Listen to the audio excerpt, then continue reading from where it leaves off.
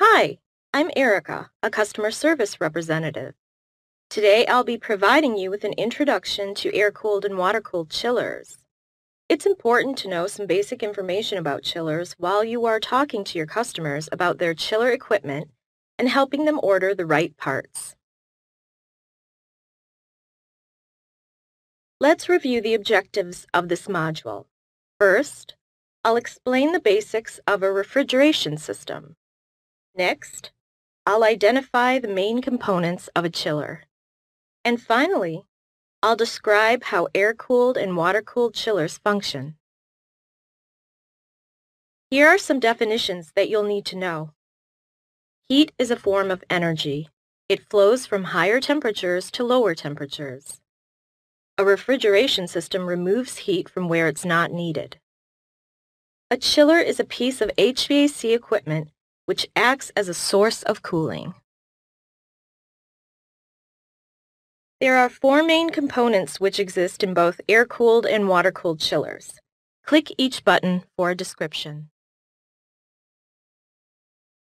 The compressor lowers the pressure of the refrigerant in the evaporator so that it boils and raises the temperature and pressure of the refrigerant gas.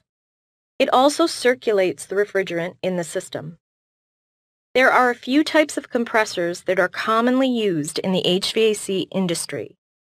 Scroll, which is air-cooled, screw, which is both air and water-cooled, centrifugal, which is water-cooled, and absorption, which actually doesn't use compressors. The condenser transfers heat from the refrigerant to the outdoor cooling medium, either air or water. It also condenses the refrigerant, changing it from a gas to a liquid. The evaporator transfers heat from the cooled air or water through the boiling process of the refrigerant. The expansion valve drops the pressure of the refrigerant liquid from high to low pressure. This separates the high and low pressure sides of the system. Take a look at the graphic on this page. The compressor takes the low pressure vapor from the evaporator and compresses it into high pressure vapor. The pressurization raises the saturation temperature, allowing the vapor to be condensed at a higher temperature. The condenser, a heat transfer device, removes the heat that has been added to the refrigerant in the evaporator and the heat of compression by transferring the heat to a medium which is lower in temperature, such as air or water.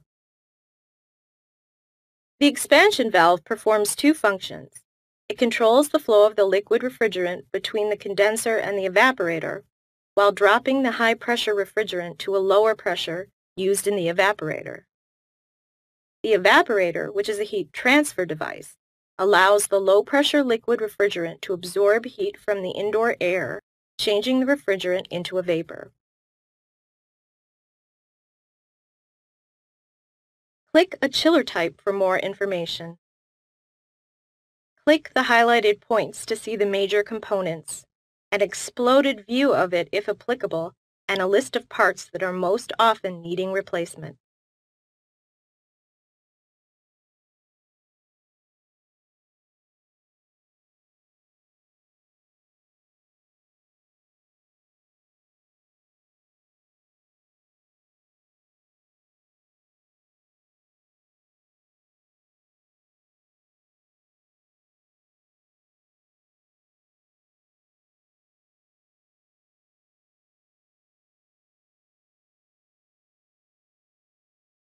In an air-cooled system, unlike a water-cooled one, a fan creates the movement of air across the heat transfer coil.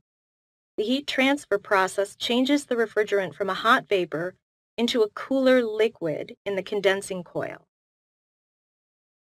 Here is a diagram of the inner workings of an air-cooled chiller system. You can see the air-cooled chiller locations from this view and also where the air handling units are. The pump circulates chilled water from the evaporator to the air handling unit. We will talk a bit more about air handling units in the water-cooled chiller section. Air-cooled chiller maintenance. Air-cooled maintenance is not complex and usually limited to regular lubrication of the fan and motor bearings and the cleaning of coils.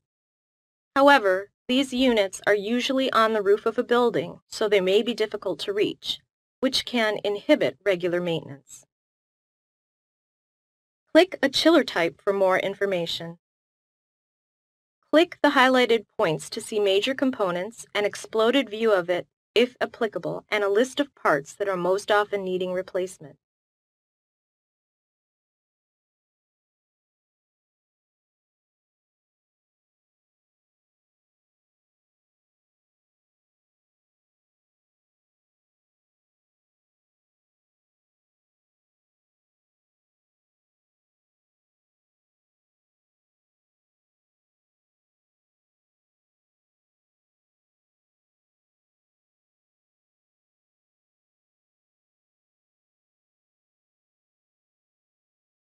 A water-cooled system uses large quantities of water, which are usually reclaimed in mechanisms such as a cooling tower.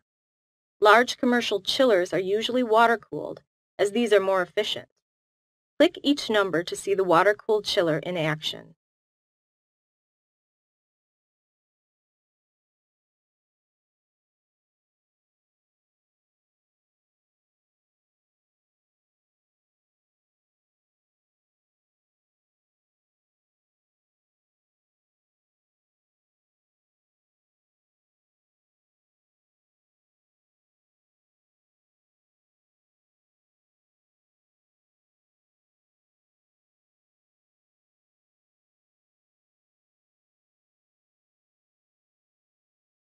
The air handling unit moves the warmed air out of the space.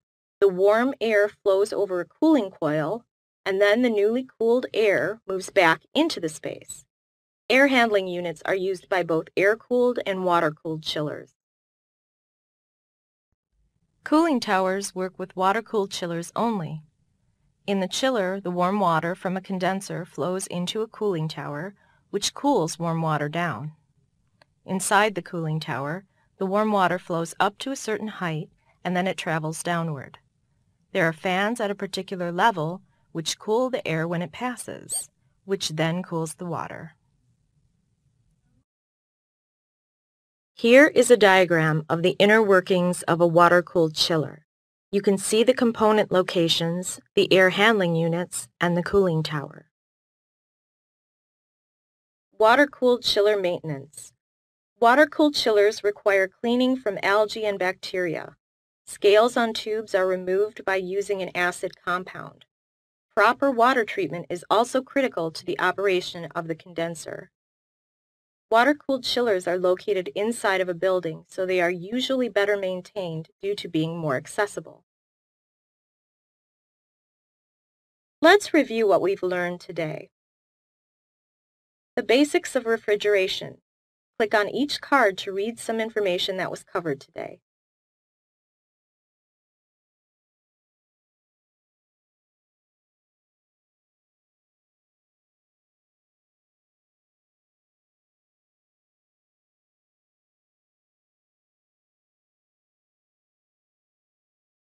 The main components of a chiller. Click on each card to read some information that was covered today.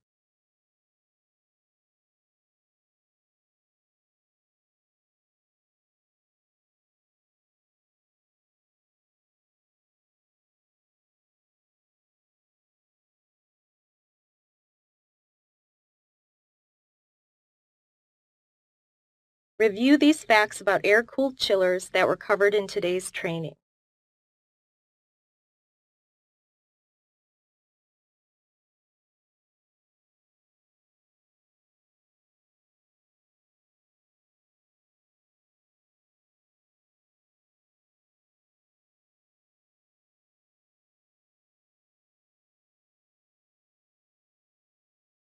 Review these facts about water-cooled chillers that were covered in today's training.